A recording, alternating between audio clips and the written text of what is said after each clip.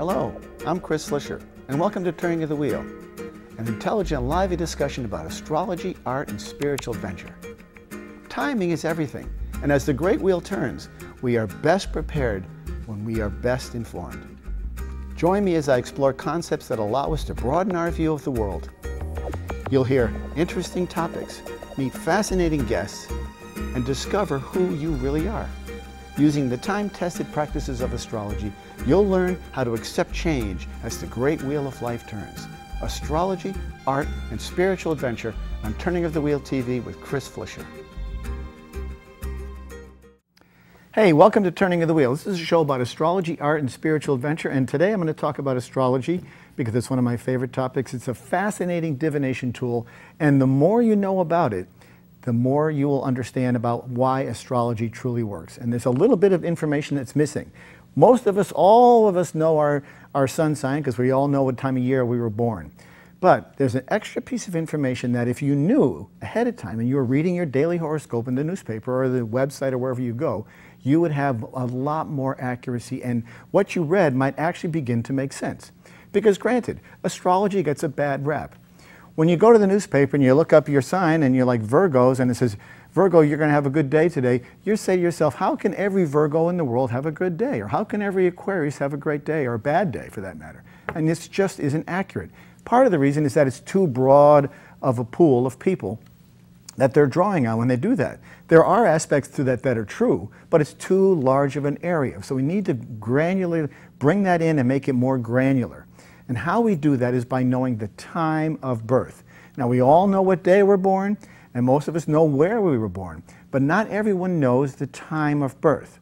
Now, the birth time is usually on the birth certificate, but if it isn't, ask your mother. I'm pretty sure that she was there, and she will know, or if your father will, somebody in your family will know about the time that you were born. It doesn't have to be precise, but it needs to be within a 2-hour window, because the sun is on the horizon at the time that you're born, and where the sun is on that spectrum will determine the sign in which your rising sign is located. Now, the Earth is on a rotation. It turns 1 degree every 4 minutes. So in 2 hours, it's going to turn 30 degrees on the 360-degree scale, which is 30 times 12 equals 360 degrees, which is the logical area of the circle. So in that time, in 120 minutes, you're going to get a 30-degree sweep, which will be 30 degrees Virgo, 30 degrees Aries, 30 degrees Sagittarius, depending upon the time of day. When you know that sign, you will know another data point that allows you to figure out the depth and the granularity of your actual birth reading. So, let's, for example, I'm an Aries and my rising sign is Virgo. So on any day of the week, I would read, or month, or whenever you read your astrology, I would read what it means to be an Aries for that week, the prediction, and what it is for Virgo. And I would put those two together, and I would get a composite package of information where if one wasn't right, the other would be. And that's exactly how it works. When you put the two signs together, you form a composite reading that gives you the accuracy for the week. And this is invariably true. It works every time. When I go through the weekly horoscopes that I write for the local newspaper, I can see exactly what's going to be happening based on how I run the charts for the time of the week ahead. I set the time on the clocks, I look at my charts, and I can see exactly where things are going to be. Based on the planets that are in certain areas of the chart, I can tell the likelihood of the theme that's going to be happening in your life that week. And astrology is a theme-based tool. It's not a precise tool. Now, there are astrologers, and I would do the same thing sometimes. They may say, today's a good day to close on a house, or today's a good day to, try to have a baby. Today's a good day to buy a car. Today's maybe a good day to buy a lottery ticket. I can give you some of that precision, but more importantly, what you'd want to look at would be the theme. So the theme would be money, say, for example, with a lottery ticket. If you're buying a lottery ticket, you'd say, well, you know something? You're a Sagittarius. This week in December, or this week in April, or this week in March is a good time for you to go out and do something to do with money because you've got a significant amount of planets in that area of your chart, that part of your world, that part of your individual life. So that person might come back and they read it, and a lot of my readers will look backwards at astrology because they'll say, that guy was right. You know something? This past week, I did take out a loan. Or this past week, I got a check in the mail. I was talking to a client the other day, and she was a Leo, and she was saying, this is a good example of how people don't quite understand how this information works out. And I was saying, well, you know, Jupiter, Leos right now are going to be very fortunate because they have a lot of activity going on. And she says, when is my ship going to come in? And she was bemoaning that. But what she didn't realize is just before that, she had told me that she had just gotten tax relief from her tax bill, she had gotten money to buy a new car, and she had a grandson. And I'm like, what were you expecting? Were you expecting a pot of gold to fall out of the sky? She had an amazing amount of good luck. Now, if I said to you, you know, Taurus, expect to get money this week, and this is just for, you know, example. Taurus, you expect to get money this week, and you come to me the week after, and you say, Chris, I didn't get the you know, the big cha-ching you were talking about. And I say, well, let's go back and look at what happened. Did you get anything that was unusual this week? Well, I don't know. My grandfather sent me a check for $200 from my, you know, to help me out with my college expenses. And I said, there you go. That's the money. And I think the problem is that people expect to get really big, you know, big results from what the astrology is talking about. That is not always the case. You have to be able to understand that there are magnitudes associated with the types of qualities and characteristics and events that happen in your life. Now, the reason I mention that is because if that person knew, the person I was talking about who had those 3 great things happen to them, if they knew their rising sign or their ascendant in their chart, they would be able to put the 2 together and they'd be able to say, huh, that makes sense. It was talking about, you know, something happening in my family, which would have been the arrival of the son, the birth, the child, the grandson. And then there was this thing about money from outside sources. Well, that outside sources is taxes, it's large organizational money. Outside money can be anything from insurance claims to winning the lottery to, you know, it can also be the opposite. It could be an overdue tax bill. So the point I'm trying to make here is that if the theme of money is what we're talking about, the theme. We're not saying on Wednesday you're going to get a $5,000 check.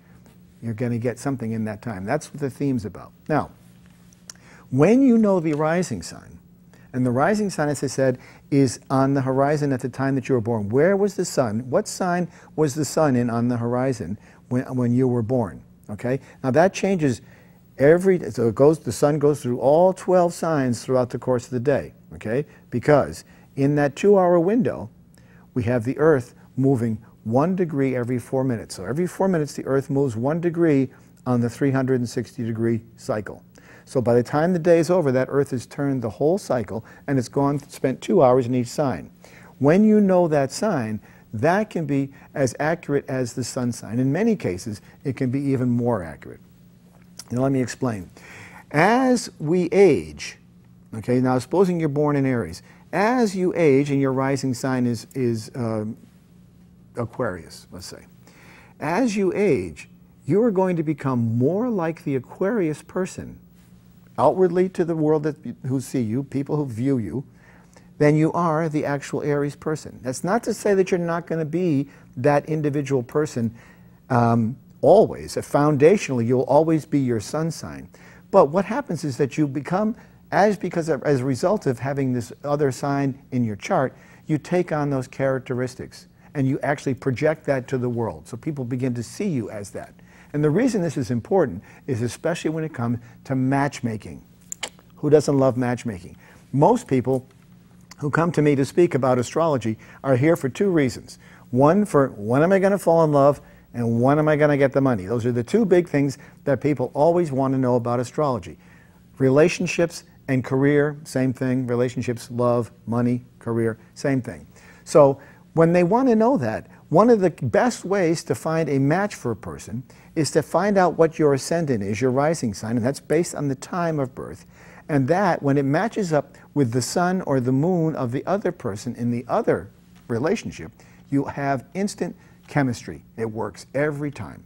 I've known many couples who find this to be incredibly true, even if their signs do not get along on the surface. Now, what do I mean by that? Each of the signs has an elemental characteristics. There's fire, air, earth, and water. Okay? So, fire and water, you say they don't go together. Earth and air don't go together, but fire and air goes together, and earth and water go together. You can see the natural chemistry of how those fit together because they're natural elements that seem to be adaptable. Fire feeds air. Water and earth, well, they do make mud, but that's okay. They still get together, and they can create bricks, so there's foundational qualities there. The point of the matter is that they do meet up.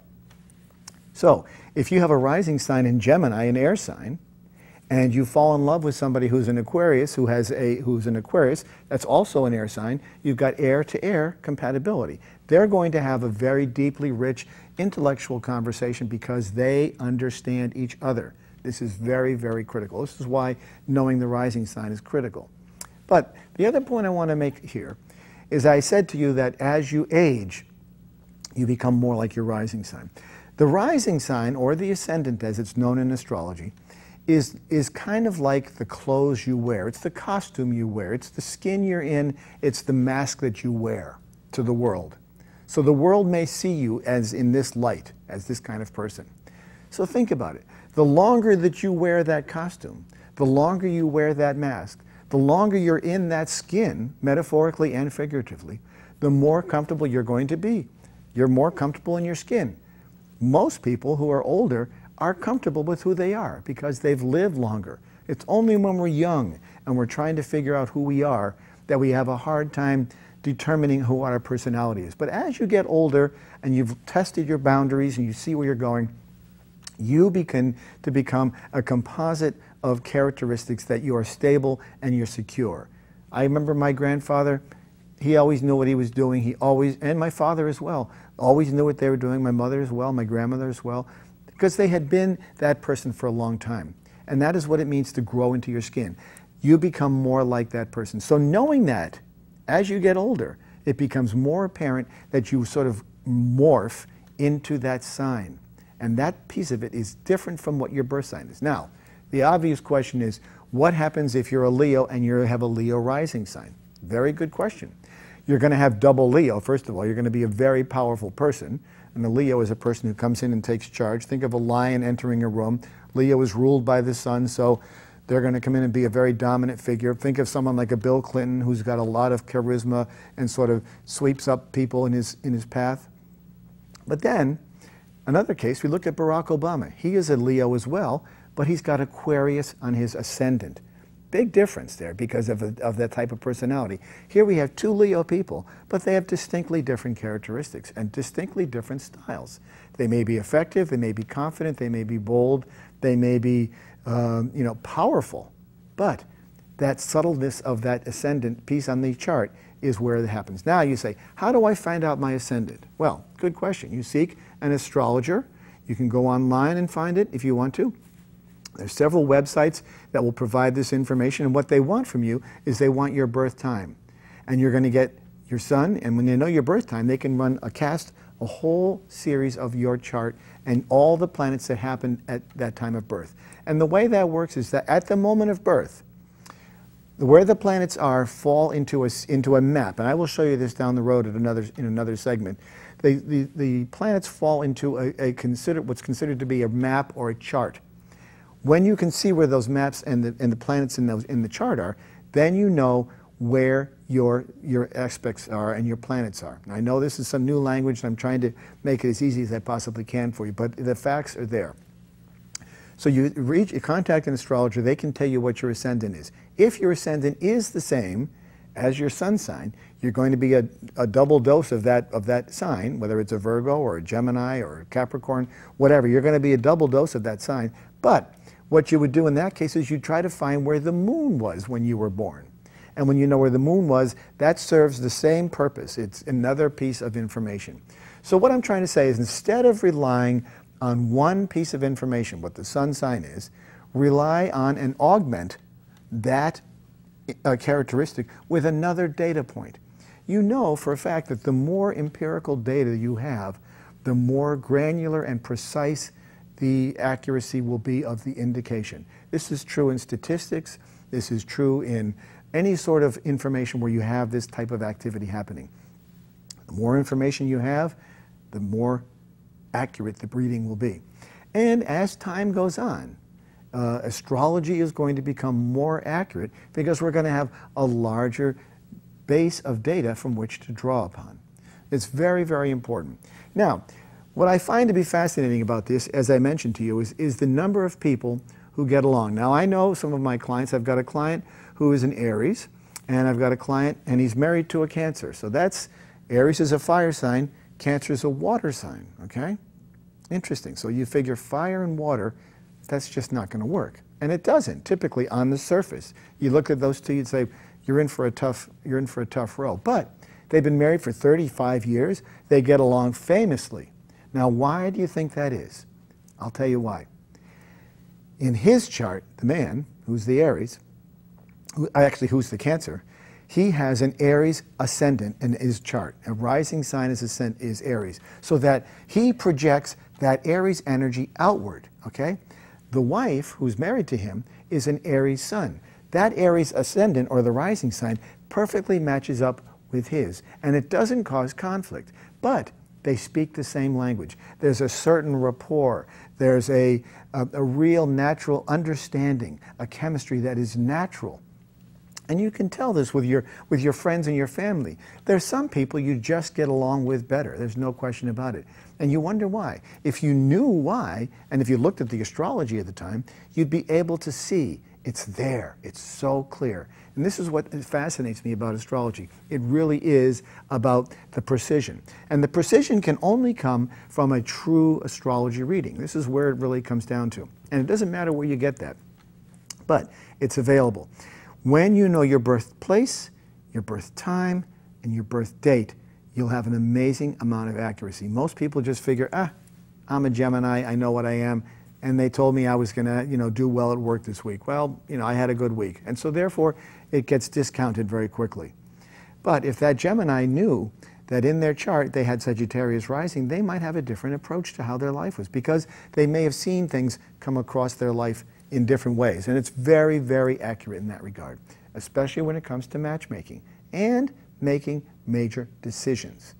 Major decisions in life can be dictated by knowing these 2 points. When you know 2 data points, things become that much better.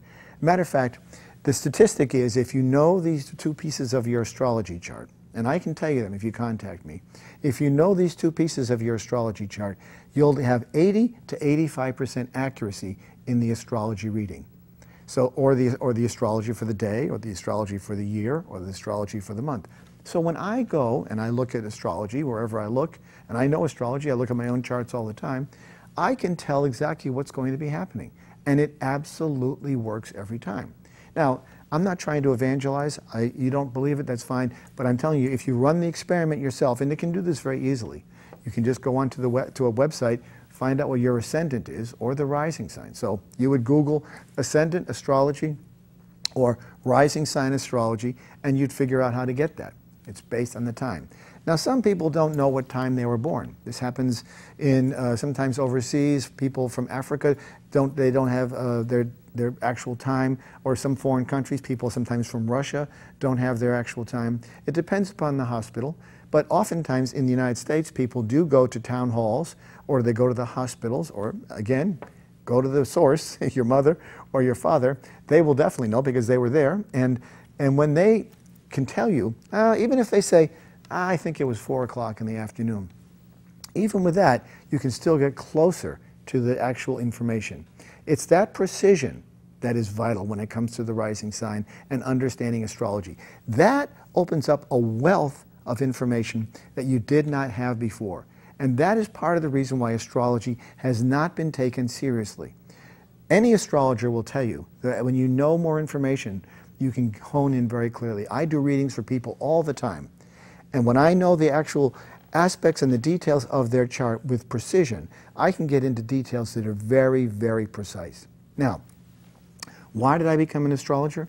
I was about 20 years old, and I was working in this place, and a woman had just started that day at my job, and I happened to have lunch with her because she was new and I wanted to meet her, and she seemed interesting. So I started talking to her, and we got on the subject, and she said, out of the blue, she said, do you know your birth date and your birth time? And I said, well, of course I know my birthday. She said, but do you know your birth time? And actually I did, because I had my birth certificate. on my birth certificate, I could see the time that I was born. Well, I gave it to her, right? And this was a long, long time ago, back in the 70s.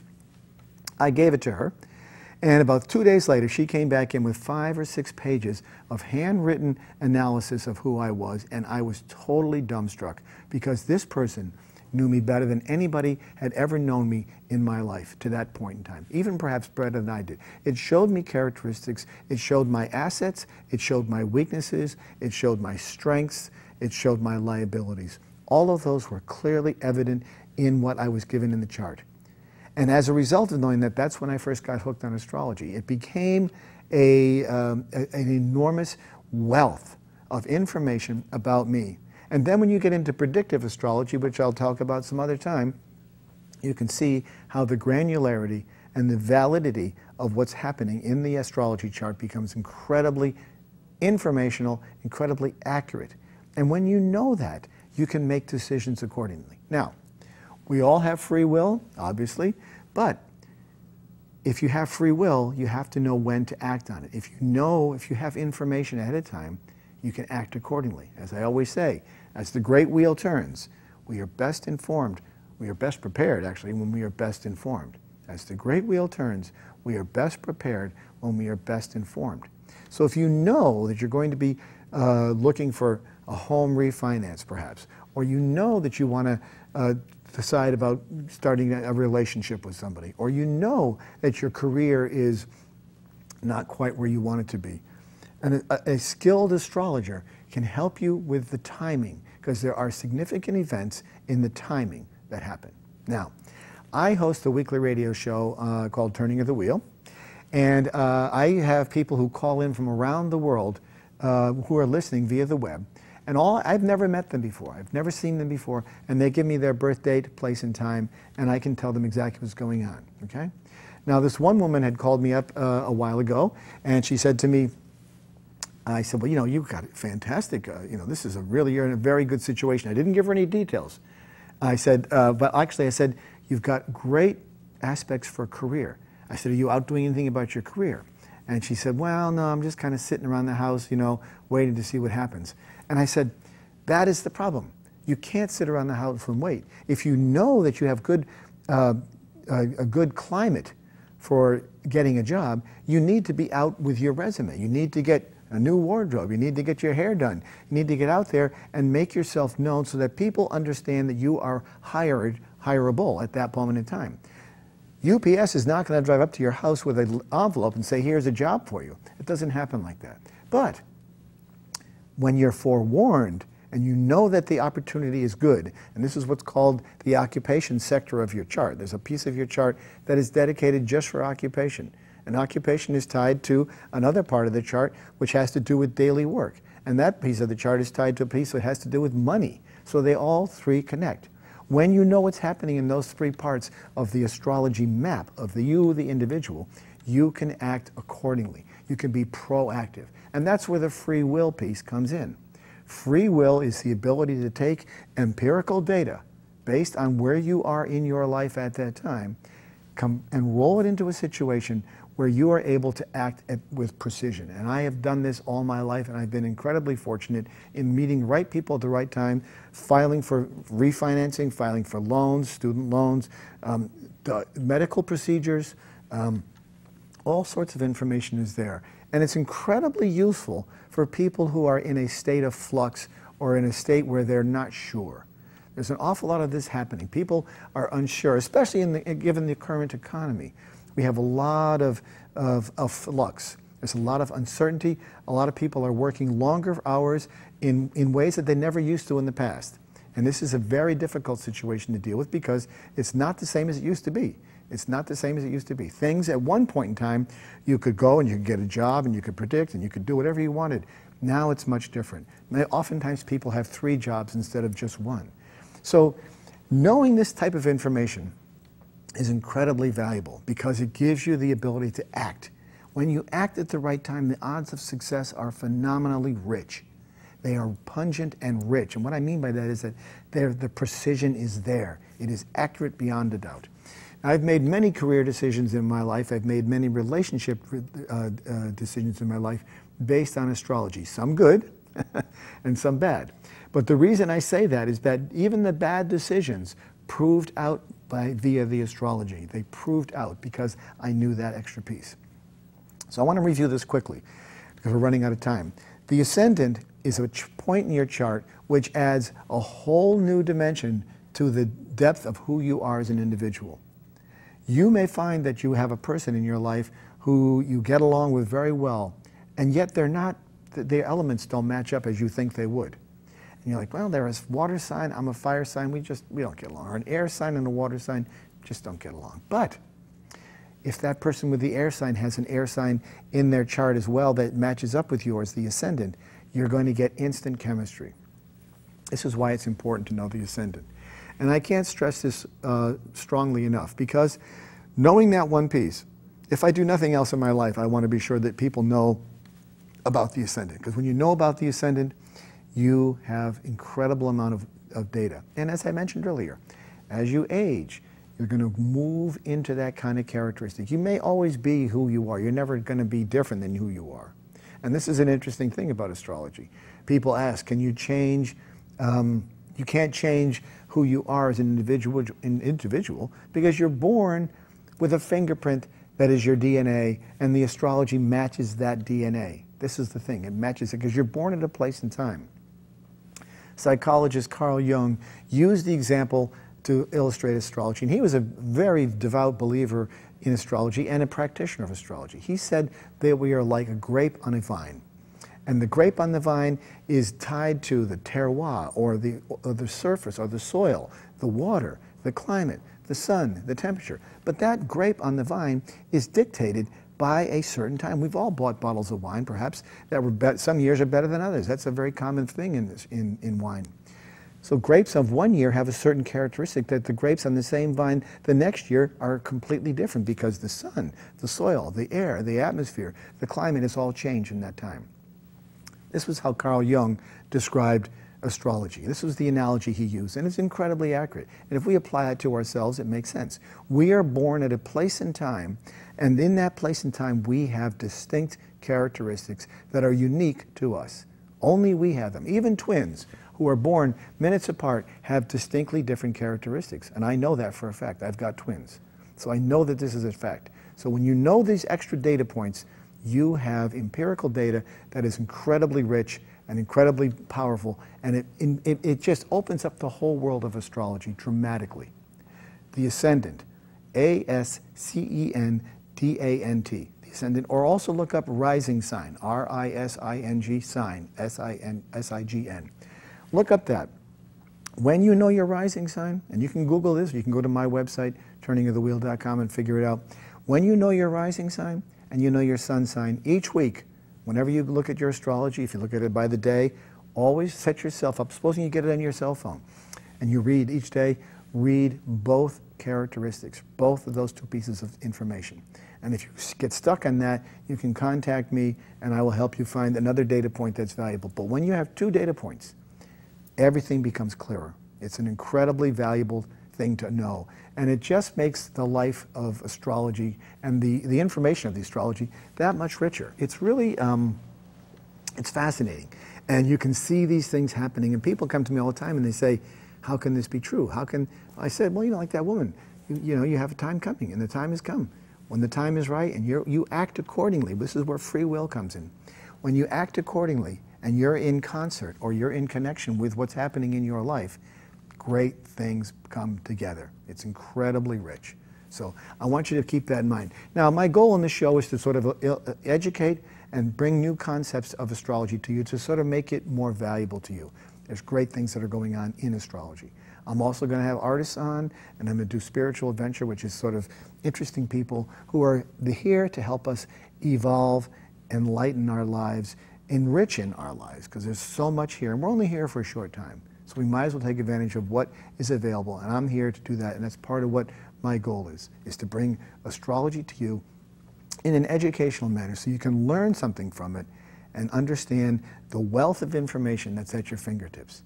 And as I said earlier, as the great wheel turns, we are best prepared when we are best informed.